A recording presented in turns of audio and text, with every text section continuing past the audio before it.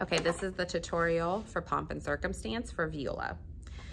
In the very first measure, you will not play. You see some cue notes. It says trumpet, but it's actually going to be cello and bass. They'll play a little intro. 1, 2, and 3, 4, and then you come in at measure 1. All of these notes should be very separate, but you have to be careful to use long bows, really count, and keep those pauses so that we don't rush. 1, 2.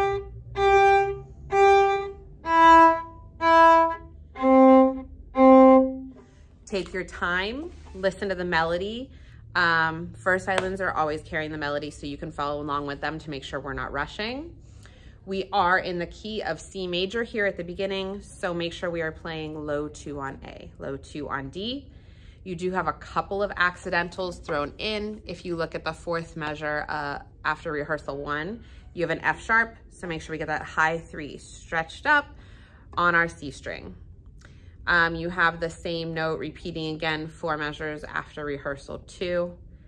And then at rehearsal 3, you're gonna see in front of that first note an F that they wrote a natural in it.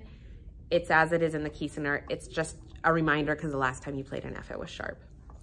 We have the first ending right there after rehearsal 3, where we will go back to 1. The second time when we're repeating, we'll take the second ending and then we'll start at 4. 4 starts a new theme, a new melody. So your pattern now changes from steady quarter notes to the quarters with eighth notes. So again, keep these still separate but steady. 1, 2, 3, 4. Pull more bow on the quarter so you make sure you're not scrunching it and rushing. When we get to measure 6, also sorry, but before rehearsal 6, be careful when your patterns change and you have those half notes that you're counting all the way through because it's so different from the pattern you just played. 1, 2, 3, 4. 1, 2, 3, 4. 1, 2, 3, and then we lift.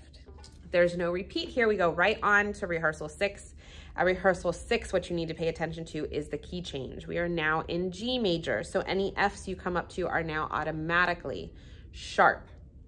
So again, the style is repeating what we did back at the beginning. Very separate, steady quarter notes. You guys are keeping that march going.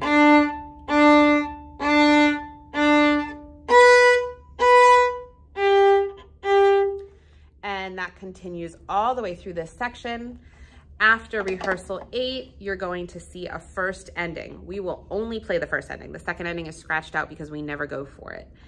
In the first ending, you'll play the first measure as it's written, and then the second measure, you will just see a dotted half note written with whatever note you're assigned, which for you is a B. So you'll hold that B for 3 beats, lift, and then we'll go back to rehearsal 1 so that we can continue repeating this as they're all getting their diplomas.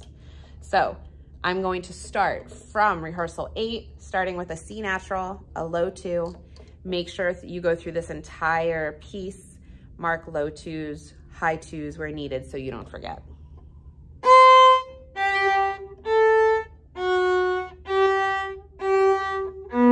Now we're on the first ending.